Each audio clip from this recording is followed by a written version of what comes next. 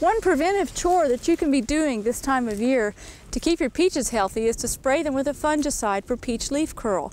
Now this is done during the dormant season to prevent diseases such as peach leaf curl, and it has to be done before the buds swell out in the spring. So why not do it this time of year when it's dry and when you can get a good protective coating on? If you wait until late January, early February, we may get into a warm spell, and once the fruit bud scales open and you get the fungus washing down in there, you can't control it.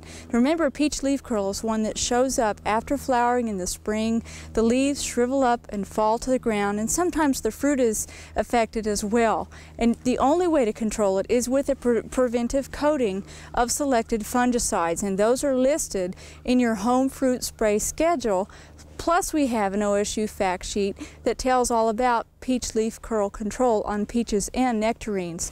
Now what I'm using today is Kocide 101. It's a wettable powder. I want to make sure that I keep it agitated as I spray. The wind is just barely out of the north, although it is a fairly calm day for Stillwater. So I want to spray with the wind at my back, starting at the top and working my way down. And you want to coat the stems fairly thoroughly, but also make sure that as you work your way around that you not only coat the outer parts of the tree, but also make sure that you coat the main limbs and all the way down to the trunk. And we're just doing this as a sampling. I certainly haven't done all the tree right now. The other tip I want to give you is be sure you wear protective clothing. I have on goggles to keep the spray drift out of my eyes. I have on gloves and boots, and I have on clothing that is washable, and I'll run this through the wash cycle separate from my other laundry. Now with peach leaf curl, if you do get it later in the spring, there's some things you can do to help control that, and we'll give you tips on that in the spring. But the main thing to keep in mind is to do your preventive sprays right now.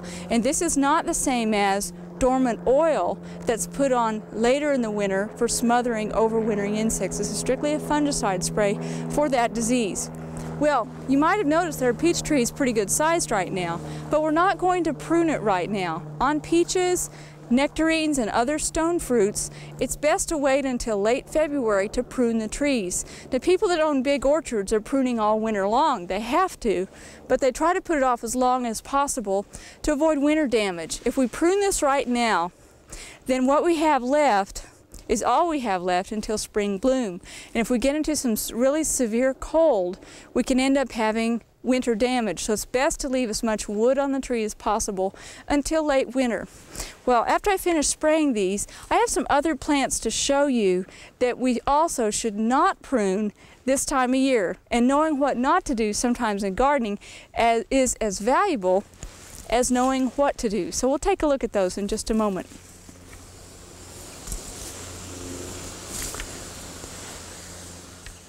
We hope you enjoyed this video. It's part of our OK Gardening Classics YouTube channel. You can also find more recent videos on our Oklahoma Gardening YouTube channel.